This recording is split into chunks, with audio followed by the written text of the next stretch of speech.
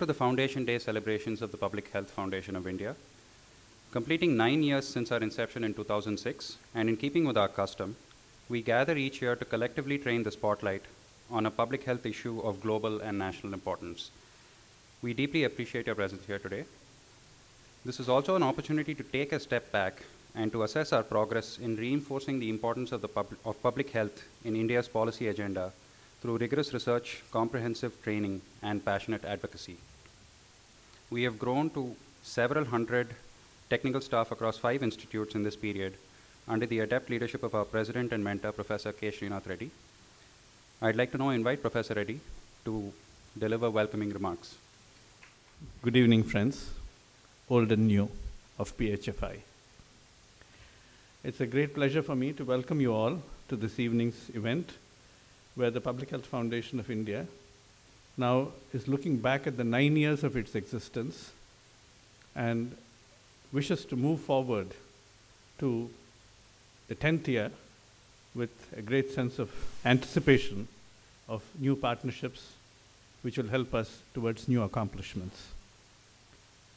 In the 9 years of our existence, we have managed so far, with help from many of you here, to set up 4 functioning institutes of public health in the Delhi capital region, the National Capital Region of Delhi, in Gandhinagar, in Hyderabad, and Bhubaneswar. Each of these has been functioning from a temporary campus, but now we have the pleasure of announcing that our campus in Gandhinagar is ready for opening in June to receive students from July.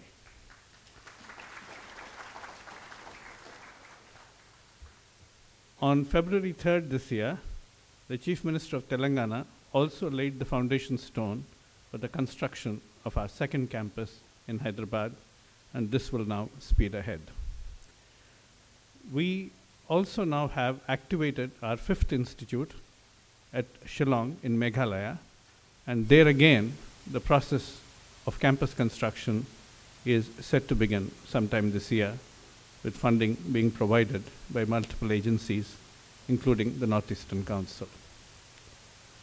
So with 5 institutes this year functioning in order to set up training programs afresh, as well as continuing some of the training programs that have already been initiated, I believe our mandate for building capacity in public health is going to be further advanced.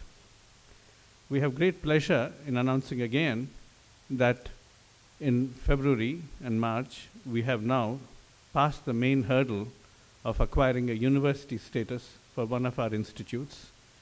The Gandhinagar Institute, Indian Institute of Public Health now is a university of public health. And it will commence its MPH programs from July this year. In Hyderabad too, the government of Telangana has given permission to the Indian Institute of Public Health in Hyderabad to commence its MPH program in affiliation to the State University of Health Sciences, again to commence in July this year. We have already been running a joint MPH program in Hyderabad in partnership with the Central University of Hyderabad. That will continue. We have been running 2 MSc PhD programs in partnership with the Academy of the Council of Science and Innovation Research, which is an affiliate of the CSIR, one in health informatics and one in clinical research, and these 2 will continue. In addition, we have been running 3 other on-campus diploma programs and 13 distance education programs. Some of these will undergo some modifications, some of them will get merged into our MPH program, but some will continue because they have a very clearly customized constituency for training and deployment. Our research efforts have been substantially fruitful, not only in terms of the very large number of funded grants, but also with now currently over 1,600 published papers, many of them in very high impact journals. We have now grown to a technical pool of 700 plus and a PHFI family strength of 900 plus. deployed over these locations.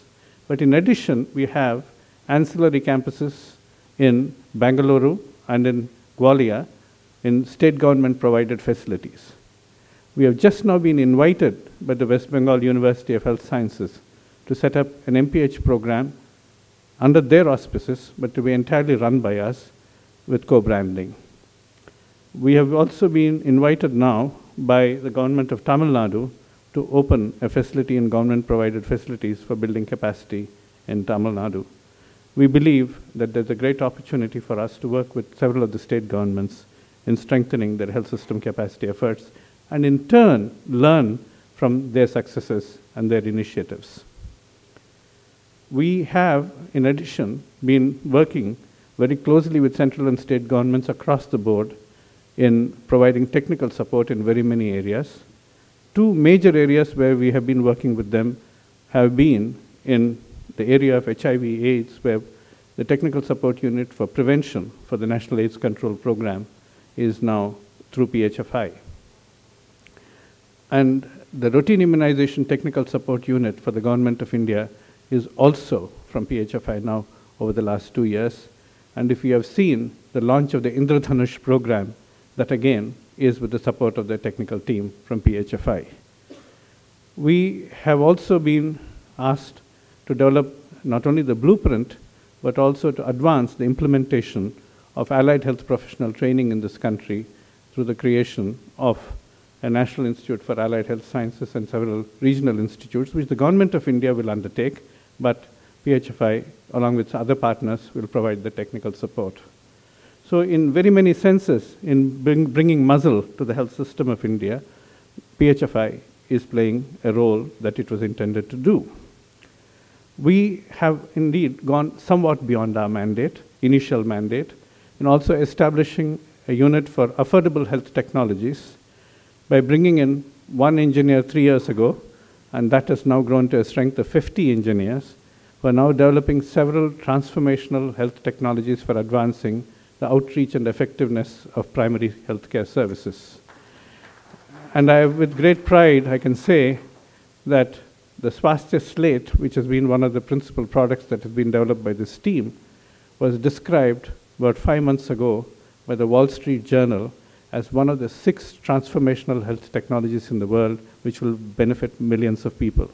Subsequently, it's been reported in the Washington Post, in the Chicago Times, and as late as last month, we have had a visit from the British NHS, which wants to take it up there. But we believe it's India that must benefit first.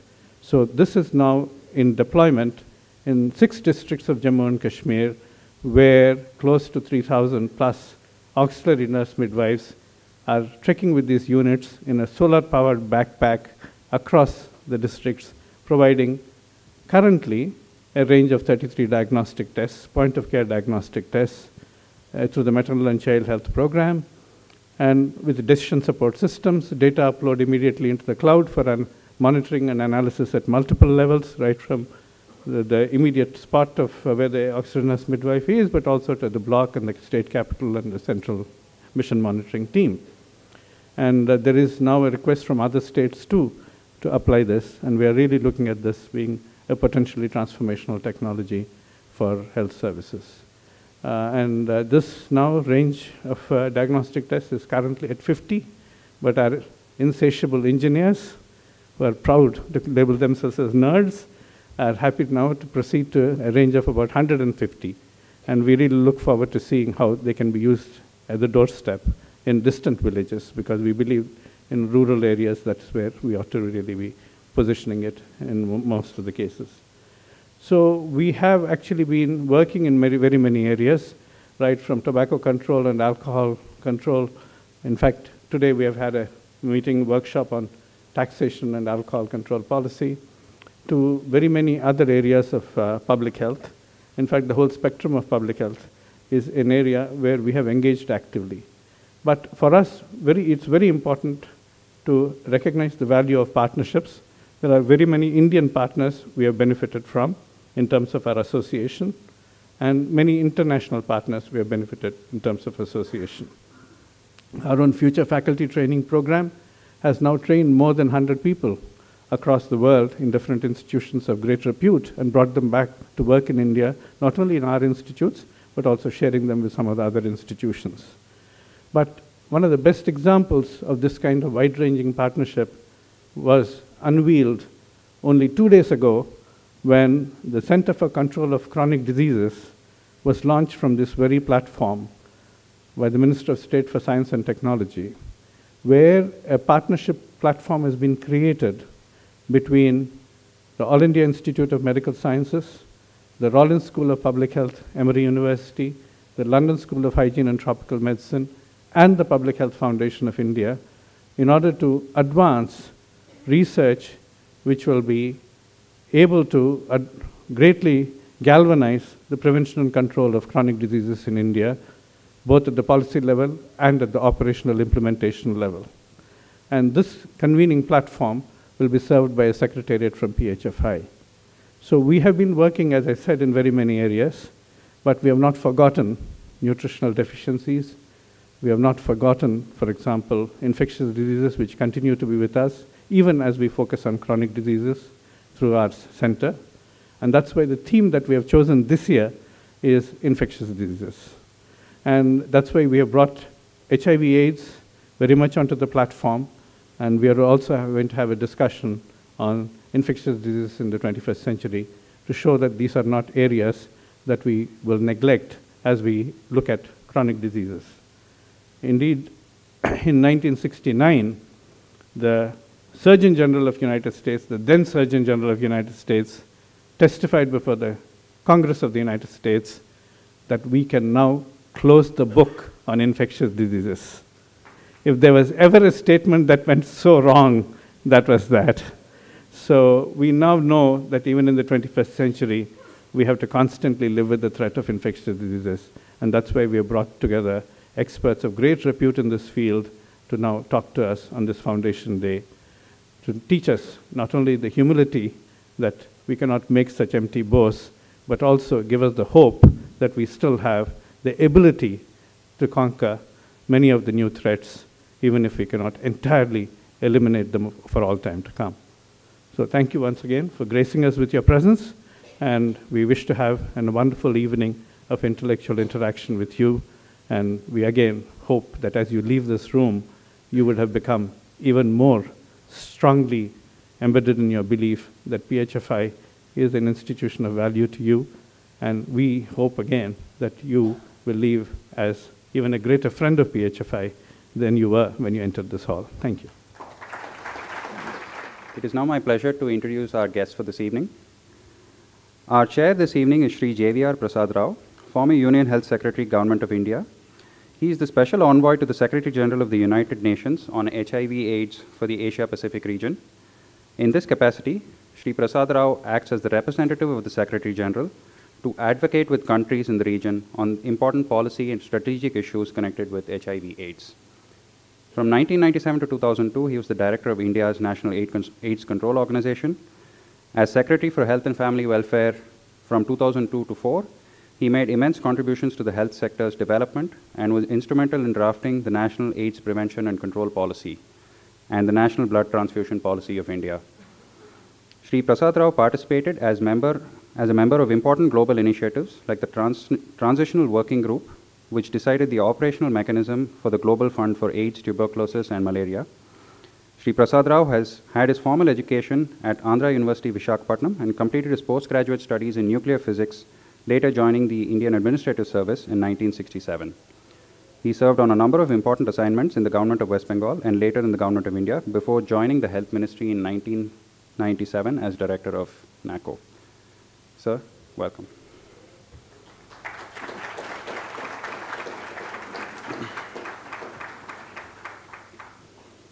Our guest speaker this evening is Professor James W. Curran. Professor Curran was appointed Professor of Epidemiology and Dean of the Rollins School of Public Health at Emory University in 1995. Graduating from the University of Notre Dame, he received his MD from the University of Michigan and later a Master's in Public Health from Harvard University. In 1981, Professor Curran coordinated the task force on acquired immune deficiency syndrome at the Centers for Disease Control and Prevention and then led the HIV/AIDS division. While at the CDC, he attained the rank of Assistant Surgeon General. Professor Curran is a fellow of the American Epidemiologic Society, the American College of Preventive Medicine, and the Infectious Diseases Society of America. Author or co-author of more than 260 scholarly publications, he was elected to the National Academy of Sciences in 1993. He was given the Surgeon General's Medal of Excellence in 1996 and the John Snow Award from the American Public Health Association in 2003. Welcome, Professor Curran. Our guest of honor this evening is Dr. Soumya Swaminathan. Dr. Swaminathan is a pediatrician by training, having completed her medical education at the Armed Forces Medical College and the All India Institute of Medical Sciences in Delhi, followed by a fellowship in pediatric pulmonology at the Children's Hospital of Los Angeles in the USA. She is currently director of the center and heads the NIH International Center for Excellence in Research. She has over 180 peer-reviewed publications, serves on many national and international committees. Her major research interests are in pediatric and adult TB, their interaction with HIV, and nutrition and management of co-infections, as well as pharmacokinetics and pharmacogenetics. She is an elected fellow of 3 of India's science academies and chaired the HIV section of the International Union Against TB and Lung Diseases between 2011 and 2013. She also served as coordinator for neglected priorities research at WHO TDR Geneva from 2009 to 11. She is also the recipient of several awards for excellence in biomedical sciences. Welcome, Dr. Swaminathan. Dr. Manish Kakkar and Dr. Preeti Kumar. Dr. Kakkar joined PHFI in June 2006 and is currently a senior public health specialist in communicable diseases and an adjunct assistant professor at the Indian Institute of Public Health, Delhi. He coordinates the functioning of the Communicable Disease Unit, providing technical support for research and training to national and state governments on priority communicable disease issues. To mobilize support and consensus around creating a multidimensional, multisectoral, and integrated system-wide approach to the human-animal interface, he launched the Roadmap to Combat Zoonosis initiative in India in 2008. He is a member of the International Expert Group on the WHO Strategy for Management of Zoonotic Public Health Risks and a member of the One Health Alliance of South Asia. He is also a member of the National Task Force set up to assess, review, and suggest measures on antimicrobial resistance. Dr. Kakkar holds medical degrees from University College of Medical Sciences and Maulana Azad Medical College, New Delhi, and a master's degree in public health from Harvard University. He has previously worked at Maulana Azad Medical College and in the Department of Microbiology and at the World Health Organization's Country Office for India. Welcome, sir.